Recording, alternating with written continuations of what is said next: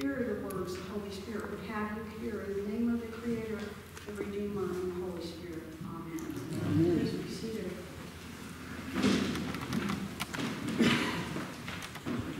So there are certain stories in the Bible that I find troubling.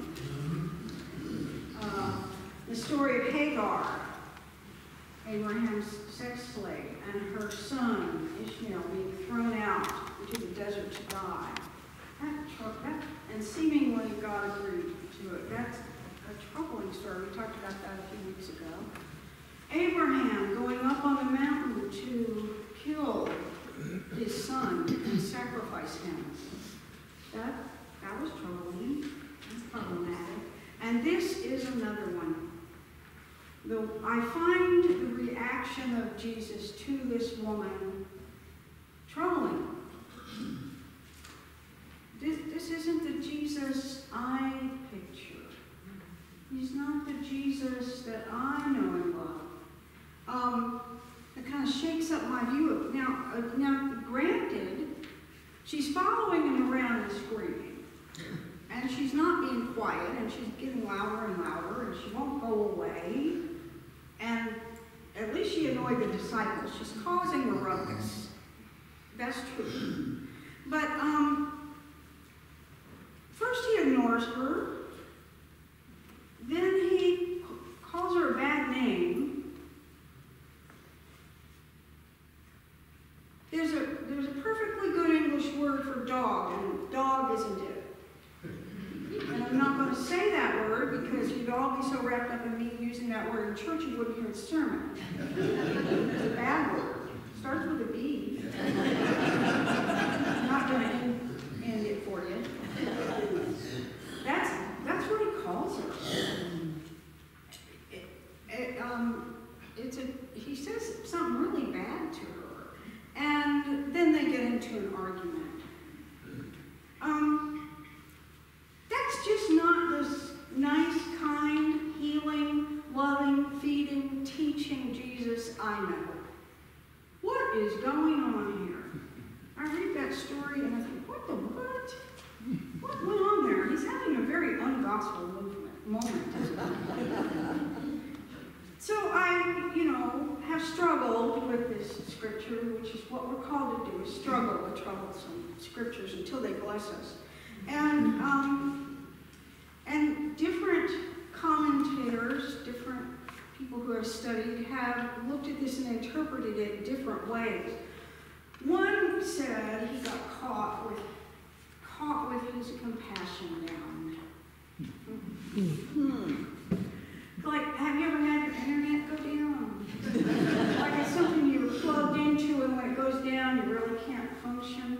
Really? That's what we think is going on here? No, I don't find that compelling. I don't even find that intellectually cohesive. I'm sorry to whichever commentator I was slamming. Because Jesus doesn't have compassion. He is compassion. He is the incarnate God. The very act of becoming incarnate is a compassionate act. He's God. He is love. He's not like us. We have to plug in.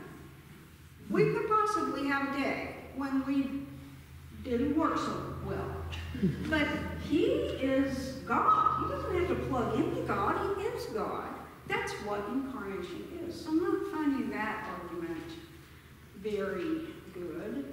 Another view says that in his response, he's just acting out of the social stereotypes of his day.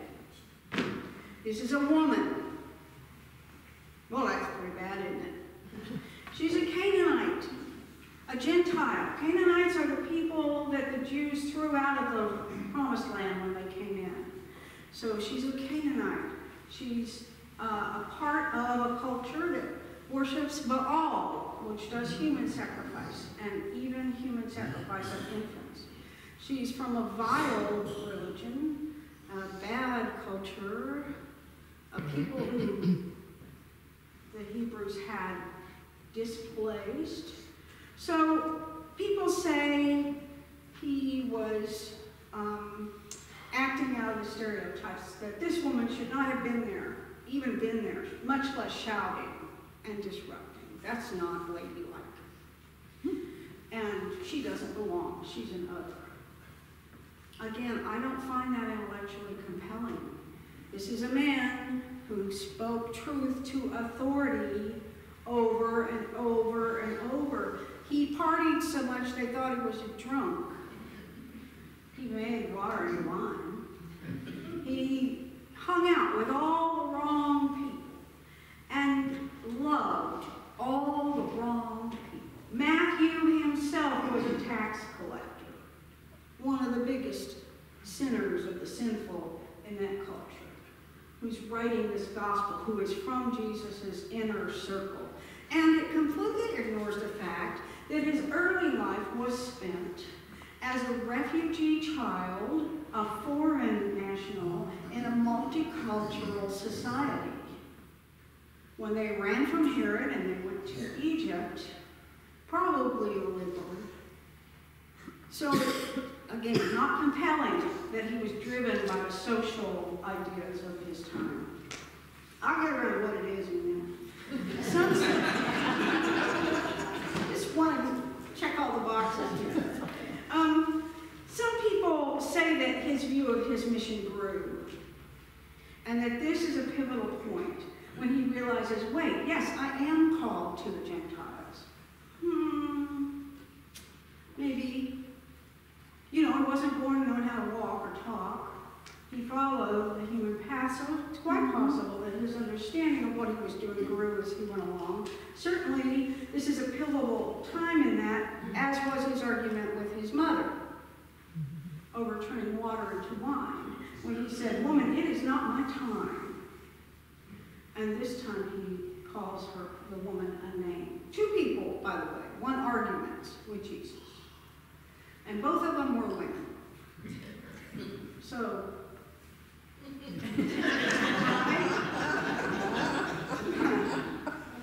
we like it.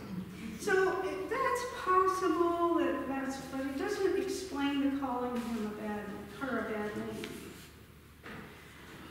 I have a perspective, and it might be my own. I'm not sure. And it's this. All of these are based on the idea that Jesus was somewhat caught off guard by this woman and her behavior. And then he had to kind of come around and work with it. But I think, what if we turn that idea on its head? What if we reverse our idea of why he's behaving because of unguardedness? What if we say that he's acting not out of unguarded moment, but purposefully, even thoughtfully? If we say that, it reminds us of a couple of things about discipleship. So let's follow that thread and see where it takes us. Matthew has just told us about a conversation that Jesus had with the crowd about defilement. And we see in this pericope, this section of the gospel, what we so often see in the gospels, where they talk about a point, and then here comes somebody and they live the point. Happens over and over that those two are paired in the gospel. They'll tell a point, and then here comes a character to show that point. So if that happened here, defilement is what Jesus was talking about. Defilement, and he was saying what goes in your mouth does not defile. It's what comes out of your mouth that defiles. Personally, at my age, I'm glad to know that what goes into my mouth doesn't defile. Finally, I've earned the right. Right? But what comes out defiles. And all those things he names, murder, fornication, adultery, slander, false witness, all of those things that he names affect the people around you with your words and actions. So a defiling word resonates among the community where it happens. A blessing word resonates among the community where it happens.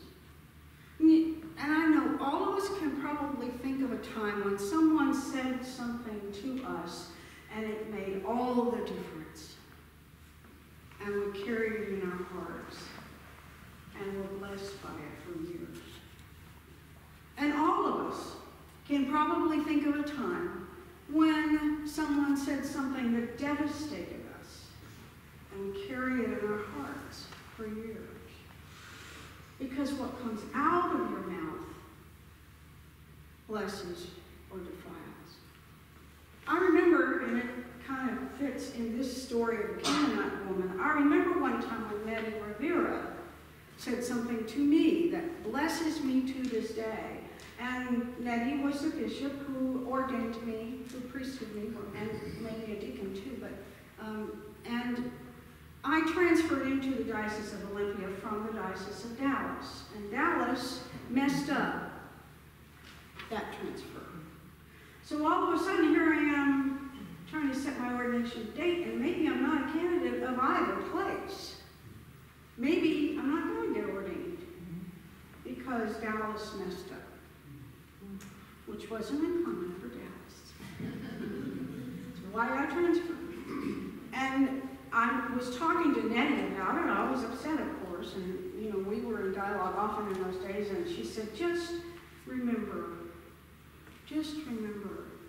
nothing is lost in God's economy, not even you. To this day, I carry that. And this Canaanite woman is an example of that. She comes along and she lives what Jesus is talking about. The more turbulent interaction brings attention to the fact that her faith is a deep and abiding faith. What if Jesus acted purposefully in order to draw the very responses that he got from her? What if he saw her, knew her, as he knew so many people, basically on sight, and knew that his interchange with her would elicit responses that everybody around them could see and believe in? What does he accomplish for her and for the people around him if he ignores her? For her, if he had not ignored her, would she have shouted louder? Would she have engaged more fully? She didn't walk away. She kept it up, even when he ignored her. This woman who is already too bold and too loud got older and louder. What does he accomplish for her if he insults her and argues with her? When he does that, she turns the other cheek. She loves her enemy. She kneels before him and cries out with the wish of her deepest heart. She has already called him Son of David. That's a messianic term in Matthew, coming from the Canaanite woman. And all the people around saw that response, saw her faithfulness to the path of peace and love, saw her faithfulness to claim her part in her participation in God's reign. What if Jesus knew that would happen?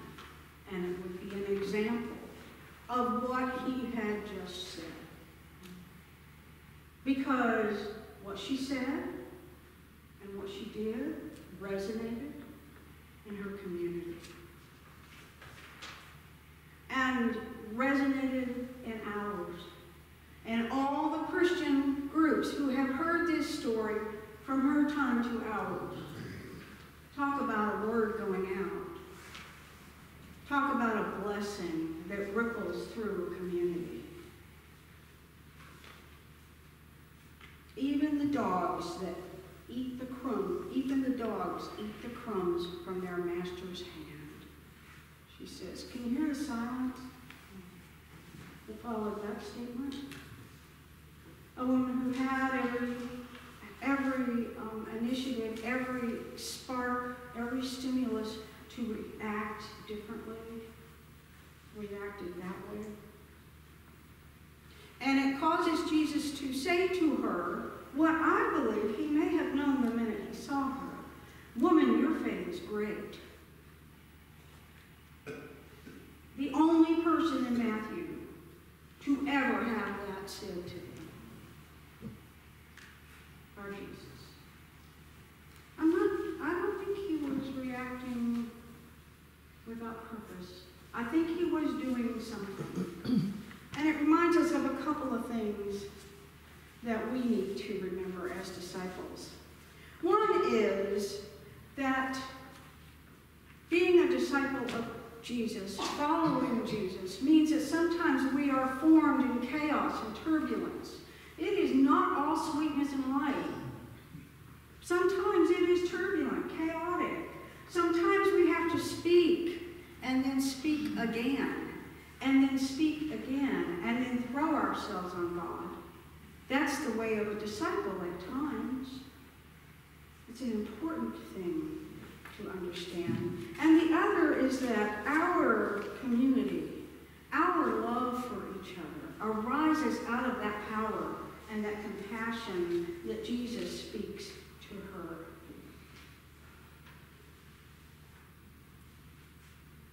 She ends up living what Isaiah said. Soon my salvation will come, and my deliverance be revealed.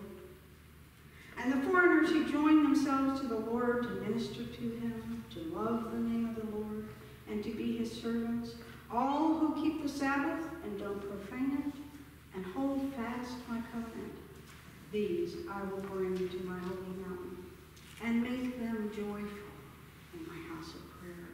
For my house shall be called a house of prayer for all peoples. Thus says the Lord, who gathers the outcasts of Israel.